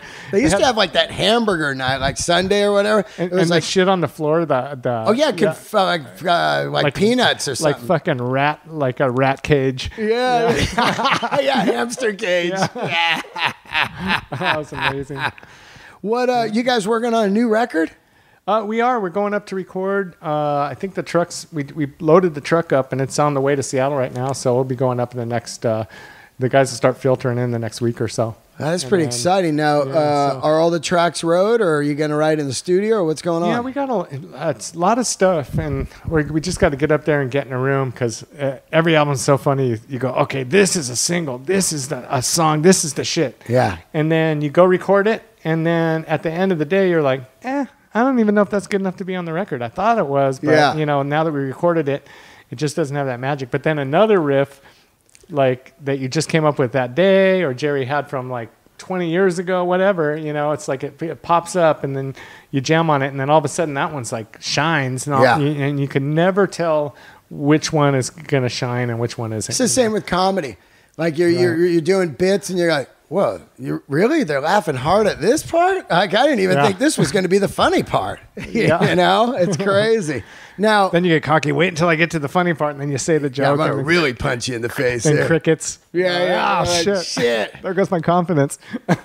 William's killing it out there, huh? Oh, yeah. We're super blessed by Will. He I mean, just to stand up there, I mean, God, those are some shoes that are, But, thing I respected about him is the first couple gigs, we were doing some club gigs, and he just went right to the front, put his foot on that monitor, and like stuck his chin out right and like, fuck it. I'm the one standing here. Fuck it. I'm going to just bring it as hard as I can.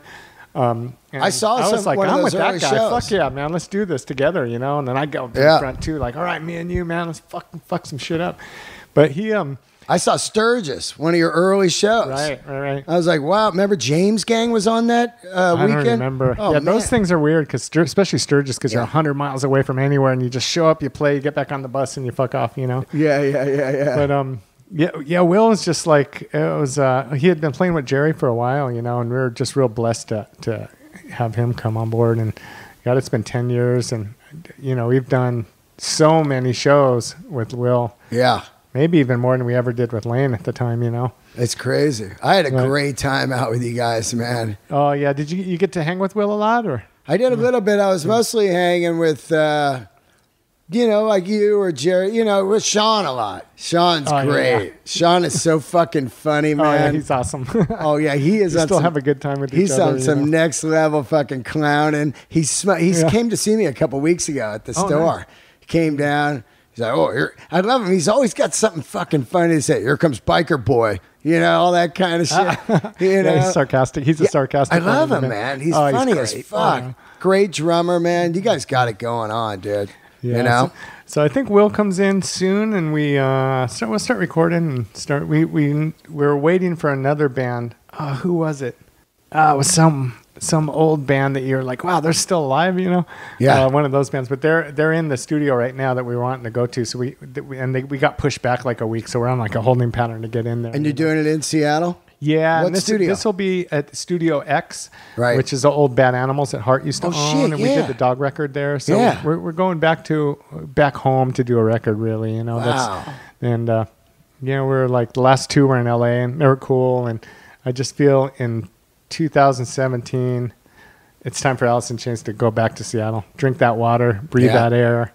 Yeah, that's great. Get into that. Who's producing? Same guy, Nick Raskulinich. Oh, sick. So we'll go in and it'll be good. I mean, with Hart and all my Hart family's up there. So there's just such a history. Every street corner for us is like a memory, and crazy shit happened. There's some beautiful stuff, and it's just Seattle's a really special place. Especially this time of year, it's the best. Yeah, yeah, man. It's just got that crisp air. And people are out on the streets. Now it's stopped raining, so it's people are out. Water everywhere, and it's I love it up there, man. I'm going to Portland tomorrow. Oh, sweet! Yeah, nice. It's just going to be great, man. Well, I can't thank you enough for doing it. I said, you're a Rolex guy. Oh, this was a gift for my 40th birthday. I played at the Celebrity Theater in Phoenix. And Sean and Jerry and Susan Silver, our manager, they flew in secretly, didn't tell anybody they came in. And they gave me this watch for my 40th birthday. It's all engraved on the back. Wow. But that night was symbolic because that was my last Hart show. I ended up going back and filling in for Hart on the Cheap Trick Journey tour when their bass player had to go to a funeral. So I filled in a couple gigs, a few gigs. But that was my last Hart show on my 40th birthday. And they secretly flew in? How fucking cool is that? After the show, Hart got on their bus with the new bass player, and they went to the next thing. And the next morning I woke up, and then we flew straight to Seattle, and that is when we did the benefit with Maynard from Tool and all these other guys, and Wilson. Yeah. Oh, Ann came in for that too. But we went straight into Alice in Chains. So this watch to me is like symbolic. Wow. So it's so cool. Yeah, it was like an ending of the Hart chapter back into the Alice in Chains chapter. And this is before we even had William in the band. Wow. So when you got Alice in Chains together, were you thinking of auditioning singers before William came in? Were you doing that? We were just thinking like, who do you get? Yeah. And it basically came down to the bigger question wasn't who we were going to get. That's a secondary question. The main thing is like, what are we like? Let's be clear. what are we choosing here? Are we Right. choosing to be together and go forward? And, that was the big question for us, because it started as a benefit for Sean put this benefit together for the tsunami victims, right? Right. And then, so yeah, we got a bunch of money up for that, and the different singers were coming in and jamming. Chris DeGarmo from Queensryche was sitting in, and Duff. I remember that. All these people coming. It was just a really good event in Seattle. So, we had to ask ourselves, like, what the fuck? Like, how do we do it? Yeah. Are we going to do it? That's the main question. Are we? And then after that is, what is it? Yep. Is this Alice? And then it's like, how do we go from there? So it was taking it step at a time, and a lot of talks, and brother to brother, heart to heart talks, and Yeah.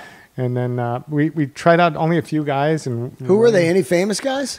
We had, I shouldn't say. Okay, Yeah, I gotcha. shouldn't say who Yeah, it yeah. was. Yeah, but Yeah. they came in, and William seemed to fit well. Oh my God, he kills it. He sang. I remember the moment was love, hate, love. That's what he's saying. Yeah. Oh my God. And he was nailing all this the high stuff, and just with powerful. The hardest song to sing. I think so. Because it's all dynamic to set up that haunting thing. Yeah. And then it's the build. Dun, gun, gun, gun, gun, gun. Hey, it's love. vocal driven song. Oh, man. And he was the one that came in and said, we're like, what do you want to do? And, it was that, like, going back to my Ozzy audition, it's like, oh, Crazy Train. They go into I Don't Know, Yeah. He threw it out like, we thought he was going to do Rooster or something, or Man in the Box, right? And he's like, no, I want to do Love, Hate, Love. We're like, fucking right, man. All right, get it. Let's do it, And were you like blown away? Like, whoa. Oh, yeah, he kills it. Yeah, he's a he great, does great kill it. vocalist. And, Yeah. But I've never seen a guy, like, of all the singers and all the projects and shit I've done,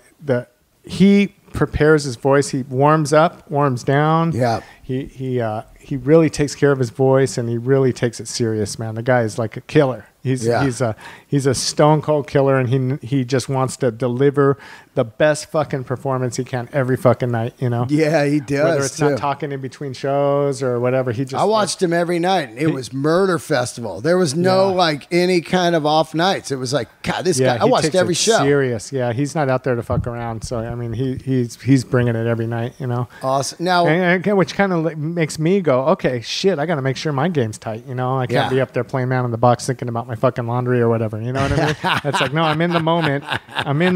And I gotta, and he brings it. you guys go out and play golf in the morning now, right? Jerry's all hooked on golf. I don't go on show days. Yeah. It makes my hands sore, and Yeah. it's just like too much, especially when you're doing 3-4 in a row. Yeah.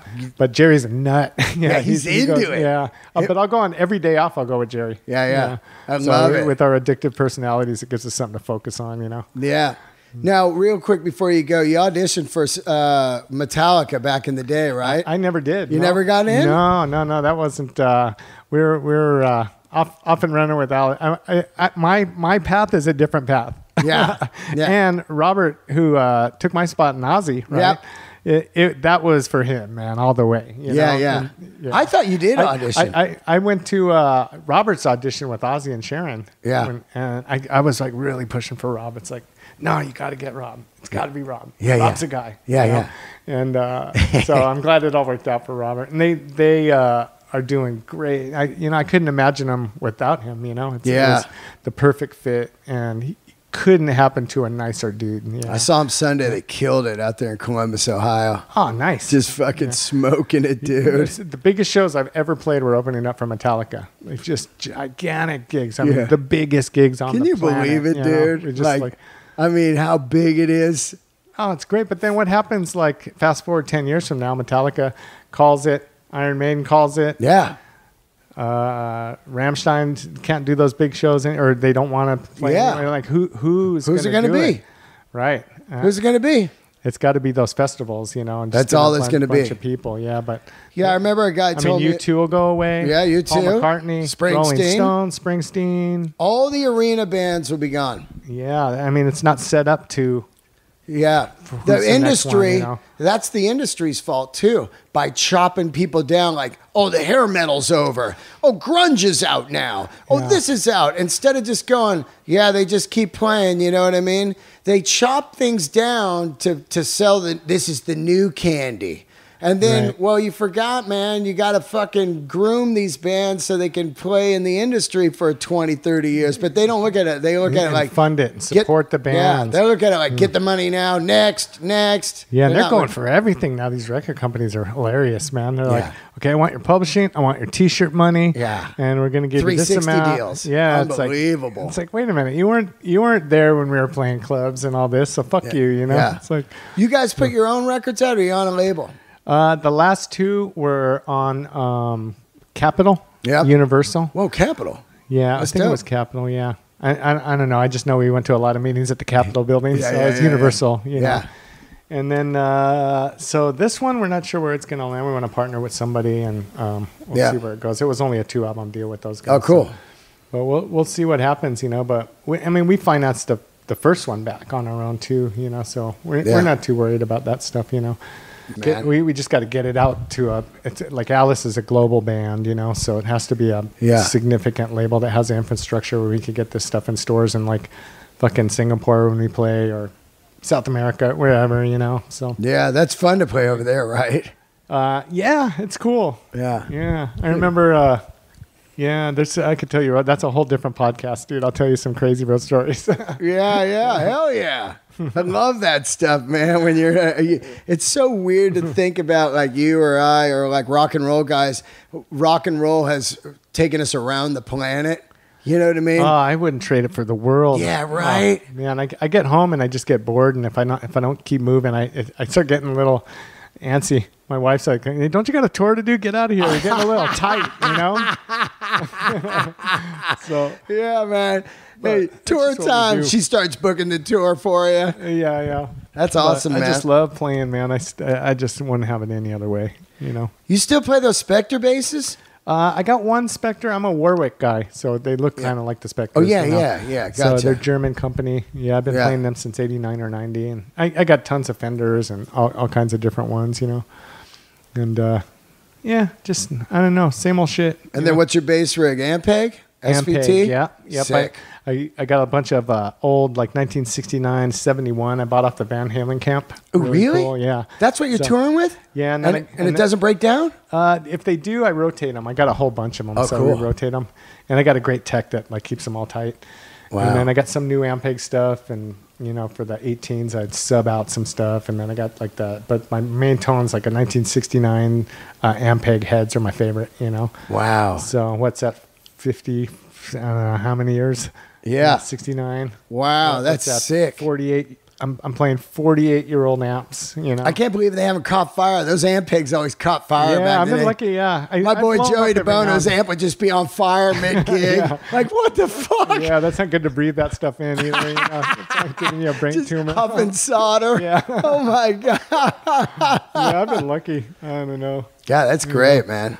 Well, fuck. Thank you, dude. And Dean, I'm my looking forward. brother. I'm looking forward to hearing the new record, man. I can't wait, man. Oh, well, I am looking forward to you sitting in with the band one of these days. Oh at the man, show. I want to do that more than you know, dude. Okay, cool. I was over there like a crack addict while you guys would be sound checking. Oh, I'd be like, anytime, I gotta get up there, man. I gotta get up there and just power through one. You know what I mean? Oh, not even a sound check. You got to do a gig with us. Oh, I would do come that out and do in a Man in the minute. Box or something. You know? Oh man, in the box is my jam. That's a hard one too. Actually, I would do. Hold on, I'll tell you what I would want to do. I would want to do, like a crazy one, like Head Creeps. Wow, Oh. nice. Wow, we haven't played that in forever. That kind of shit, man. Forgot You know? about that one. Yeah, that's or one of the acoustic tunes. You know, that's cool, man. I'm gonna hold you to it. Oh, I'm on hold it. you to it. I'm on it. And then shout at me, dude, and come see some comedy. Oh, you know? for sure. No, we're hanging out. I'm in your life, man. Yeah, I love it, dude. All right, you got Instagram or Twitter or anything, or is it just the band? Nah, just a band. Yeah. So and then Social media just makes me nervous. yeah. It's too much shit to deal with all the time. I don't know. Yeah, it's like you got the best. You got you, dude. You don't know how lucky you are not to have to do that. You know what I mean? Yeah, I mean, you do the interviews and stuff, and you try to make it substantive, but like for the most part, I'm like shitty at selling stuff. Yeah. You know, Yeah. I give the farm away. It's just like, you know, I feel slimy if I start like feeling like I have to sell some shit on Instagram or something. Yeah. I feel like I don't know. I just That's put photos up, of like I put some great photos up when we were on that tour together. It was great, man. Oh, nice. Yeah. Fun stuff. I love photos. I love rock photos. Like rock photography is so great, Yeah, that's kind of a dead art too. There's not that many like rock guys that are making a living doing it anymore. When you look at a photo, like, let's say you look at a photo of like Jimmy Page at the LA Forum in '77. Black and white. Yeah, you just go, look at that dragon pants. Look at that Les Paul. And like selling it, but just fucking killing it with the fucking, with those crazy weird penny loafers he's wearing. You're like, look at that. Like at the Forum Club, walking into the Forum Club. Love that, right? Yeah. Oh That's my that one God, is. that's got a history. It makes your arm hairs go up. You're like, these guys were here. Who's your favorite band of all time? Ooh. Like, maybe Beatles, Zeppelin, something like that. Beatles, Zeppelin. Probably Zeppelin combined the heavy with the distortion and. You listen to anything new? Oh, I like a lot of new stuff. I like a lot of heavy shit. Like there's this band from Buffalo, New York called Every Time I Die. Oh yeah, I know. Yeah. Love Every Time I Die. I just think they're smart and it's heavy. I like heavy. I'm the guy in the band that listens to the heaviest shit. How about Gojira? You hear them? Love Gojira. Oh man. I love King. Oh yeah. And you get into like Rival Sons or any of that kind of the rock going on. Yeah. How about All Them Witches? You like the stoner rock stuff? I love that. Like All Them Witches. One of my favorites is Monster Truck from Canada. Oh yeah, I know them. They opened Monster up Truck. and I'd sit in with them every night. We'd play this song called Sworded Beast. It's their heaviest song, and I'd sneak up on stage and play it and warm up for our set. That's sick. So Monster Truck's one of my favorite bands. They're great. How about Earthless? And you heard them? I don't know Earthless. So many great bands, man. Out there, like heavy shit out there right now. It's great. Yeah, and everybody's talking about rock is dead. It's like, they're fucking going crazy. to the right gigs. I can't even keep up. Right. There's so much great shit right now. Especially in Europe. There's this flourish. It's flourishing in Europe, Yeah. Europe doesn't give up on bands, though, too. That's what I love about them. They're not like, Status Quo was still playing, right? 40 years later. Yeah. No one would even know who they are here. That's how great European fans are. Like, I like the 15th record. You're like, the 15th record, Jesus. UFO, when they had the 9th singing, but you're like, what? Like, Strangers of the Night, though. Come on. The best live album, probably. Come on. Strangers. Dude, I could talk to you for 20 hours about this shit. All right, guys, there we go, man. Thanks for tuning in, and keep write a review and subscribe to the podcast. Thank you, guys. Candles lit.